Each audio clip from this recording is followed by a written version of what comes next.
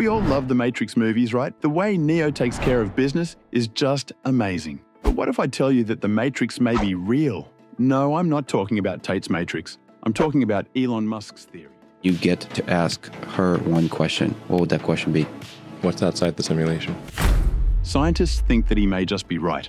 So let's tell you the theories that prove we live in a computer simulation. Nick Bostrom's simulation argument. Nick Bostrom, a prominent philosopher from the University of Oxford, believes that we live in a simulation, and he has proof too. He brought this concept into the limelight with his simulation argument. Bostrom put forward that one of three possibilities must be true. Civilizations never reach a technological point capable of creating simulations. They lose interest in doing so, or we are almost certainly living in one.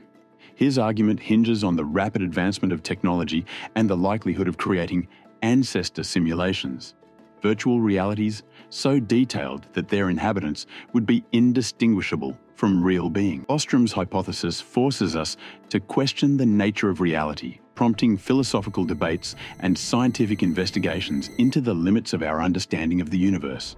Elon Musk's perspective. Elon Musk, the visionary behind Tesla and SpaceX, has publicly stated his belief in the simulation hypothesis. In a 2016 interview, Musk famously remarked that the odds we are not in a simulation are 1 in billions. He draws attention to the exponential growth of video game realism, from simple pixelated graphics to complex virtual environments. Musk argues that, given enough time, our technology will inevitably create indistinguishable virtual worlds, leading to the probability that our current reality might already be one. His views have sparked widespread interest and fueled public discourse, blending science fiction with philosophical inquiry. Quantum physics and the nature of reality. Quantum physics, the study of the smallest particles in the universe, presents phenomena that seem to align with the simulation hypothesis. Concepts like quantum superposition and entanglement suggest that reality is probabilistic, not deterministic. The famous Double-Slit experiment demonstrates that particles behave differently when observed, implying a reality that responds to observation, much like a computer simulation that renders environments only when needed.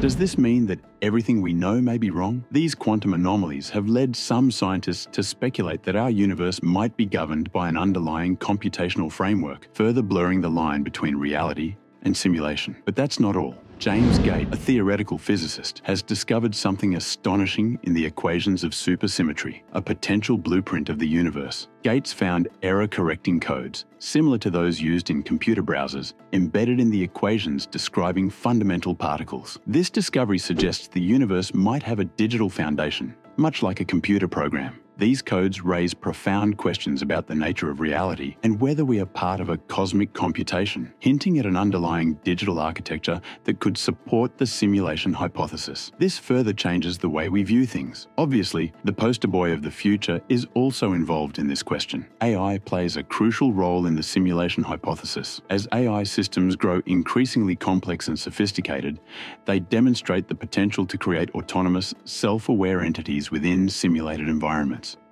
AI-driven simulations like video games and virtual reality worlds rapidly evolve, showcasing ever more realistic and immersive experiences. This development raises questions about the nature of consciousness and whether an advanced civilization could engineer AI beings so advanced that they perceive their simulated world as reality. The intersection of AI and the simulation hypothesis challenges our understanding of consciousness, self-awareness, and the boundaries between real and virtual existence. With things like GPT and more AI bots, the concept of conscience is blurring. Counter-arguments and skepticism. Despite its intrigue, the simulation hypothesis faces significant skepticism and counter-arguments. Critics argue that the concept is non-existent, making it more philosophical than scientific. Some philosophers suggest that even if simulations could exist, there is no empirical way to prove that our universe is one. Others point to the sheer computational power required to simulate an entire universe, questioning its feasibility. Furthermore, some scientists believe focusing on the simulation hypothesis diverts attention from more pressing, tangible scientific inquiries. These counter-arguments ensure that the simulation hypothesis remains a topic of debate, balancing speculative science with critical analysis. What part of the argument are you in? Let us know in the comments. On a practical level,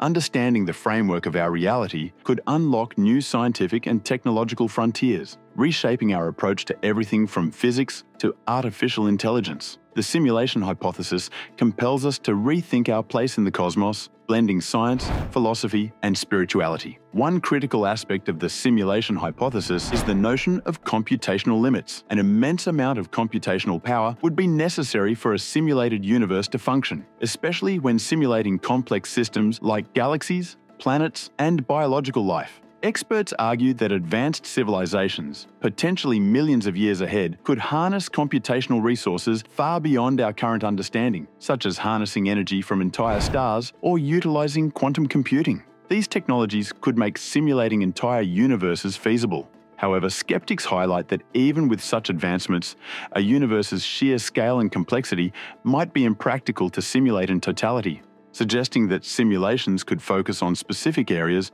or entities. In contrast, others remain simplified or rendered only when observed, similar to modern video games. This idea introduces concepts like rendering reality on demand, which aligns with certain quantum mechanics phenomena, providing a fascinating blend of physics and computer science in explaining the nature of our universe. And then again, if someone was capable enough to create such a simulation, won't they be equipped enough to also have a reliable power source? The role of entropy and thermodynamics. Entropy and the second law of thermodynamics are essential concepts in understanding the universe, and they also play a role in the simulation hypothesis. In physics, entropy measures disorder within a system, and according to the second law of thermodynamics, entropy always increases over time in an isolated system. This principle governs the flow of energy and the progression of time. If our universe is a simulation, then the laws of thermodynamics could be programmed rules rather than fundamental truths. Some theorists speculate that the gradual increase in entropy allows the simulation to process and manage information, ensuring the system's stability over time.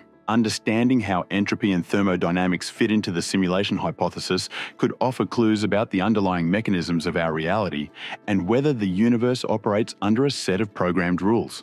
It's not a new concept, though. Simulation hypothesis parallels many religious and philosophical ideas about the nature of reality. Ancient philosophies, like those of Plato's allegory of the cave, propose that what we perceive as reality might only be a shadow of the true form. Similarly, many religious traditions speak of an ultimate reality beyond our perceivable universe, often controlled or created by a higher power. The simulation argument resonates with these ideas, suggesting that what we see and experience could be a designed construct overseen by advanced beings or entities. This perspective challenges traditional views about God, creation, and the purpose of life, reframing them within the context of a simulated universe. It also invites philosophical debates about free will, destiny, and the nature of the soul, blending ancient wisdom with contemporary scientific inquiry. By connecting the simulation hypothesis with age-old questions, we gain a deeper understanding of humanity's enduring quest to comprehend the ultimate nature of existence.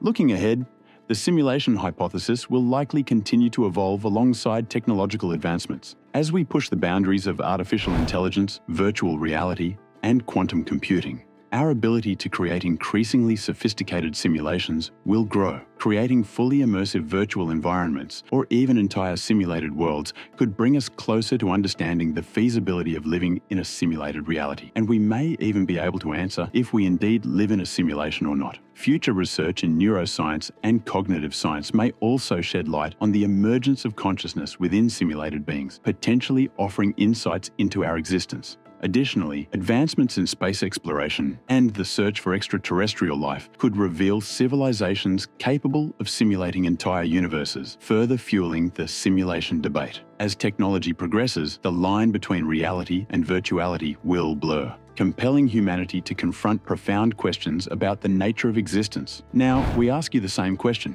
Do you think that we live in a simulation? What are your thoughts? Let us know in the comments section. Thanks for watching, and we will see you in the next one.